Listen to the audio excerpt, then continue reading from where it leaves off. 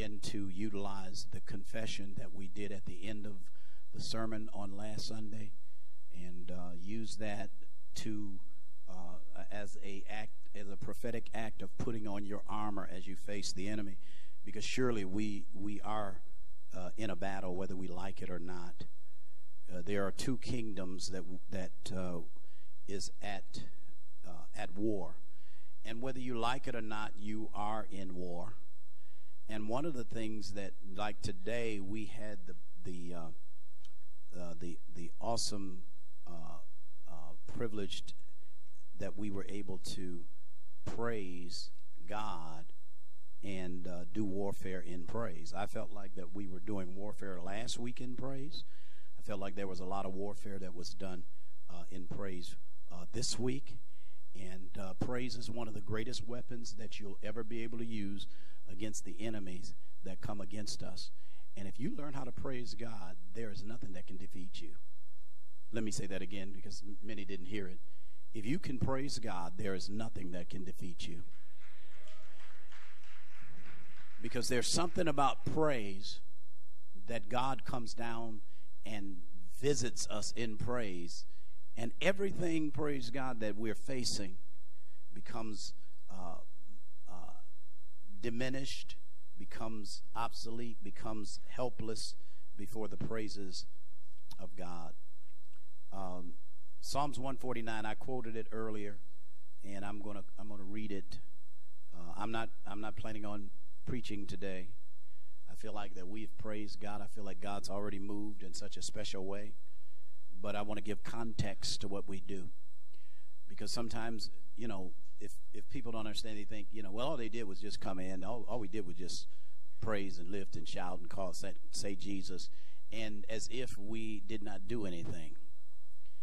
But if we understand the power of praise, if we understand what praise does, what praise can do, then we'll praise and worship will not be something that just is a prelude to the sermon, but we'll realize that we are actually penetrating the works of darkness, and we're subduing kingdoms of darkness through our praise. Psalms 149, the first verse says, "Praise ye the Lord, sing unto the Lord a new song, and praise in the congregation of the saints." See the songs, there is what is called the new song. The new song. That means that a song that God gives birth to that you ain't never heard before.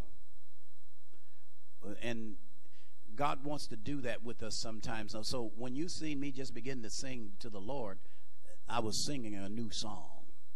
I was obeying the scripture here and singing a new song. I didn't know what words to sing. They just came out of my spirit, and praise God, and expressing my love to him. The second verse said, "Let Israel rejoice in him that made him. Let the children of Zion be joyful in their king." Verse 3 says, "Let them praise his name." We were praising the name of Jesus today. And said, "Let it praise his name in the dance." Some of y'all was dancing. "Let them sing praises unto him with the tambrel and the harp." I seen some of the dancers with the tamarines, and praise God, and amen. And the old time pianos had a big heart in them, and the keys hit the heart, hit the string of the heart. That's the way the piano was. So he talks about the timbre of the heart, and he says the Lord takes pleasure in his people. He will beautify the meek with salvation. Verse 5 said, "Let the saints be joyful in glory." When the glory of God comes in, you just need to get in and just get in the joy of the Lord. The Bible says the joy of the Lord is your strength. In other words, praise God, you just might as well get joyful in the things of God.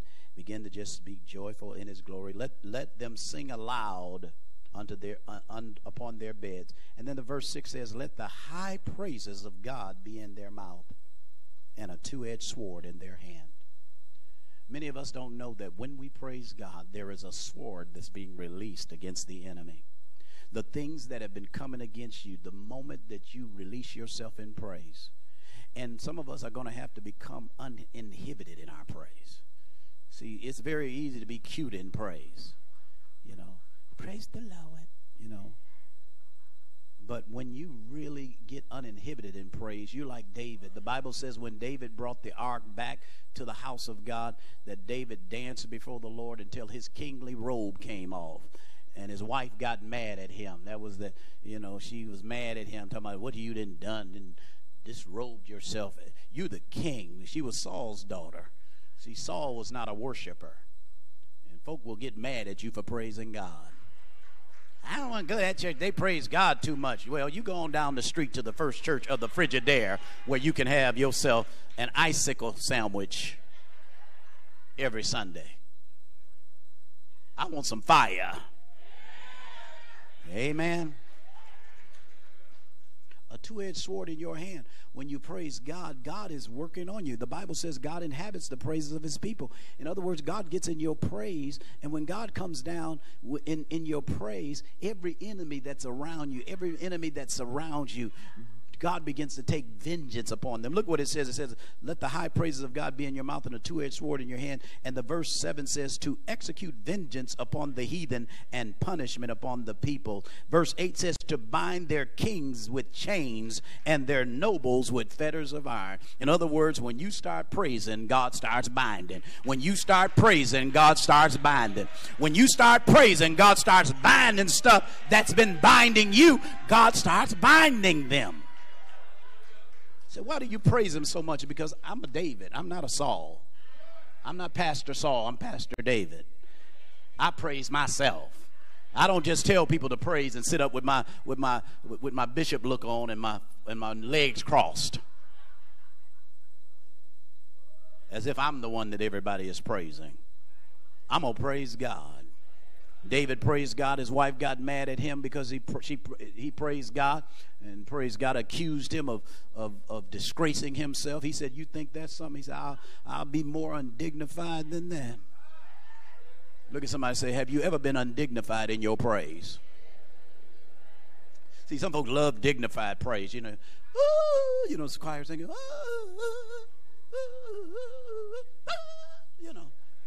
and they just love that kind of praise, because it doesn't require them to do anything. But at Living Bread, we have what we call praise and worship.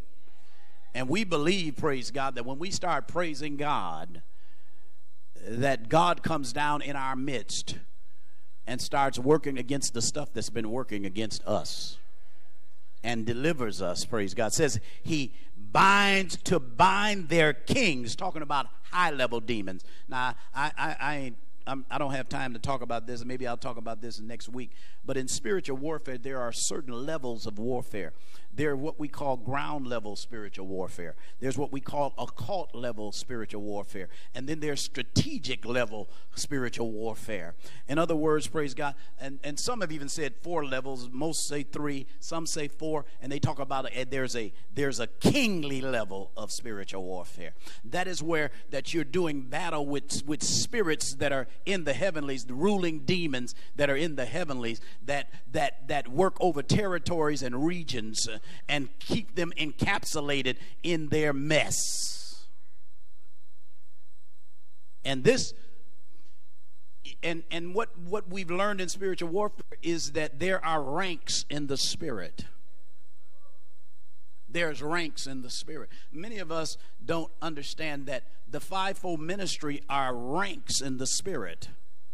The church, they said, I set in the church first apostles. That word first there means first in time, rank, and order. And so, folk always talk about they want to be an apostle. I don't know if you really want to be an apostle, because we deal with high-level demons. We deal with king demons, and praise God, and that rule in regions and territories. And so we don't just do ground level. But this tells us that our praise transcends every level.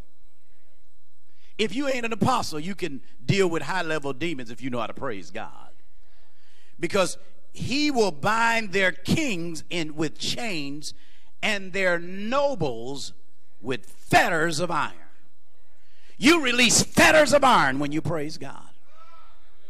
You release. In other words, praise God, when you start praising, the demons and devils that's been coming. In other words, praise God. I was trying to think of I seen something on a movie. I don't even know what the movie was, but it just came to me like a flash. And it's when it's like, you know, like somebody throws a lasso with weights on it, and when it gets to them, it just wraps them up. And that's what I see in the spirit, is that when we begin to praise, God begins to release these bindings, these chains, these and chain and bind up the demons that have bound us. I'm almost through. Look at verse 9. To execute upon them the judgments that are written. This honor have all, say all saints. What I want you to see is that praise is an equal opportunity weapon for all of us to use against the demons and the devils. And maybe you have been dealing with some demons that are high level, and praise God, and maybe, praise God, in the spirit, maybe you're not a general in the spirit, but if you'll praise God, God will send you angels that are high-ranking angels that will act on your behalf and will bind up the demons and the devils that's been binding you, that will shackle them, chain them, render them completely harmless, helpless, immobile. They cannot move any longer. Why? Because you're willing to praise. I learned this early on when I got saved at the age of 17. I gave my life to the Lord. And when I gave my life to the Lord, I didn't know nothing about spiritual warfare, strategic warfare. I didn't know, praise God. I knew there was a devil. I didn't know much about him, praise God. But I knew one of the things that the saints taught us was how to praise God. They taught us to praise God, and we did not have service until we praised God. You did not have service until you had a encounter in praise with God. And I learned, praise God, how to praise my way through everything and anything that would come in my life. And when I was struggling in a certain area, maybe a certain area of sin in my life, I learned to praise my way through it. I praised until those sins fell off my body, till those sins came out of me, till those devils came out. I would praise God because I didn't know nothing else. I didn't know how to say thank you. I knew how to say thank you, Jesus. Thank you, Jesus. Thank you, Lord. Thank you, Jesus. Thank you. When the devil would be coming at my mind, I'd be saying, thank you. I'd say thank you, Jesus, until my mind became calm, until the demon of my mind began to go and praise God, and my mind calmed down because I said Jesus. If you learn how to say Jesus and praise Jesus, you can get through anything in life. You ain't got to be an apostle, a prophet, evangelist, pastor, teacher, bishop, archbishop deluxe. You don't have to be any of that. All you have to be, praise God, is a saint. It says here, praise God, that he executes them the judgment written. This is the honor of all saints. All saints. Some folks only praise him in church. I praise him at home. I'm praising him walking through the kitchen, I praise him in the basement. I praise him, praise God. I praise him while I'm exercising. I praise him, praise God. I praise him in the shower. I praise him while I'm shaving. I praise him while I'm going down the street. I praise him in the car. Why? Because I know, praise God, that if I will praise him, everything that came against me will be bound. God will release the shackles and the bindings and the chains upon them. It's the honor of all saints. That's why I got to teach you how to praise God before I teach you anything else. And as long as you're inhibited in praising God, you ain't got there yet. I know. I see some of you. You're still inhibited. That's all right. We're gonna keep you. One of these days, you're gonna be out running and dancing. One day, you're gonna be running up to the altar. Because there is a breaking out. There's a, it's kind of like. I'm trying to get through here. It's kind of like, it's kind of like the old school dances that we used to have. They used to call them sock hops. I remember the sock hop. Sock hop. So we go to the sock hop. We don't let our mama know because my father's a pastor and preacher.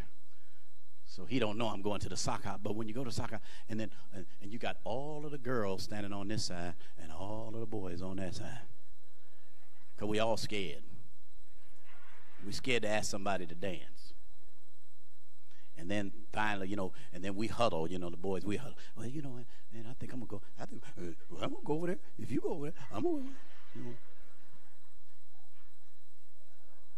Finally, we get enough nerve to go over, and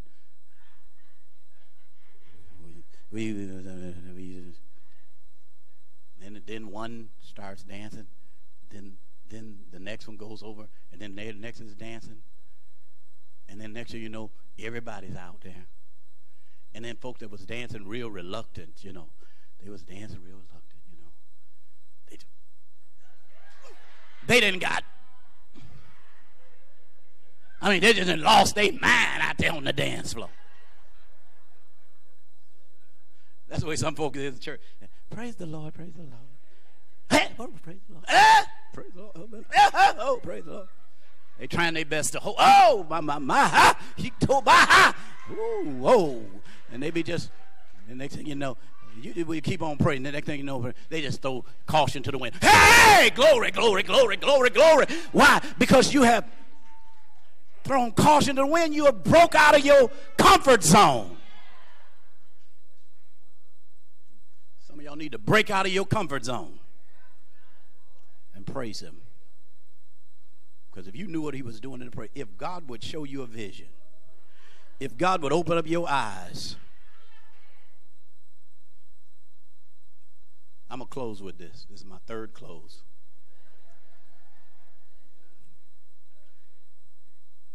I remember we were going through a time period, and we've shared this before, and we were going through such a struggle, and it looked bad financially. We were going through, I think that was a time we had no heat on in our house, and we were going through a lot.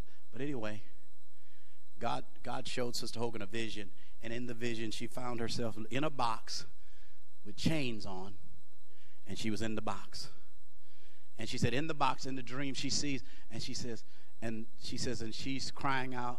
She's all tied up, and the Lord says, praise me. And she says she starts very quietly praising God. Praise you. Thank you, Jesus. And the Lord says, praise me. And she gets louder. Praise me. She gets louder. Praise me. She gets louder. All of a sudden, she says, she begins to praise. All of a sudden, the chains that had her, the box, first of all, exploded. And she stood up. And God kept saying, praise me. And she praised. And then all of a sudden, the chains broke off of her. And she found herself with her hands lifted up and praising God. God had broke her out of the situation she was in. If we could see what was going on today when we begin to praise God, some of us would have got up and we'd have just lost our mind in praise. I'm closing with this. There's a song by the Imperials. Some of y'all don't even remember who the Imperials is. They were a white singing gospel group, so I don't blame you. I know black folks, but they had a song that says, when you're up against a struggle that shatters all your dreams and your hopes have been cruelly crushed by Satan's manifested schemes, and you feel the urge within you to submit to earthly fears, don't let the faith you're standing in seem to disappear. Praise the Lord. He can work through those who praise him. Praise the Lord. Our God inhabits praise. Praise the Lord for the chains that seem to bind you serve only to remind you. They drop powerless behind you when you pray. Stand on your feet. So I just want to give context to what happened today. So to let you know, we wasn't out of order. We were in the order. God wanted us to praise him. He wanted to do some things in the spirit that he can only do. Some of you, I'm telling you, it's this day, you'll mark it down as a day in which the Lord visited you through the praise. Let's pray. Father, we thank you and praise you, oh God, for this day. We thank you, Lord God, for your presence in this place. We thank you, oh God, that we have the privilege to praise, that we have the honor to praise you, and that praise is more than just words coming out of our mouth or our hands lifted, but it is a weapon against the enemies of God. And that as we praise, you loose chains upon our enemies and you bind up the things that have bound us. Lord, we thank you, oh God, that every demon and devil that has come against us, Lord, that as we were praising him, as those that praised him, those that obeyed you in praise, that there was a loosing of a binding on every demonic stronghold, every demonic spirit, and praise God, and you are loosing us to walk in freedom and liberty. Father, that we will honor you and praise all the days of our life, that it will be not something we do just in church, but we'll do it at home. Lord, that we'll praise in our home, in our cars, on our jobs. Lord, that we'll be praise and worshipers, oh God, by choice, Lord. And Father, I thank you right now for what you're doing in the hearts of your people as we have come together today. Father, I ask you in Jesus' name that you will minister to the hearts of those, Lord God, those that don't know you, Lord, that they will come to a knowledge of the truth, oh God, that they will know that you are the one that died for their sins and that you have a purpose for their lives, Lord, and that you want to use them for your glory. Father, I break off every spirit of shame off of your people. Lord, as David worshiped and his wife was ashamed, I break that spirit off. And Father, you said because she rebuked David and despised him for praise, she became barren and could not have children. Father, we do not want to abort our destiny, abort our future by criticizing and coming against those that are willing to praise. Lord, we thank you and we praise you for the release of your anointing in this place today. We give you praise for it in Jesus' name. Amen and amen. Every head bowed, every eye closed. If you're in this place and you don't know Jesus as your Lord and Savior, you're not born again. You don't know him as your Lord and Savior. Or maybe you have accepted him in times past, but you are away from the Lord. You're not walking with God as you should. And you want to make it right with God.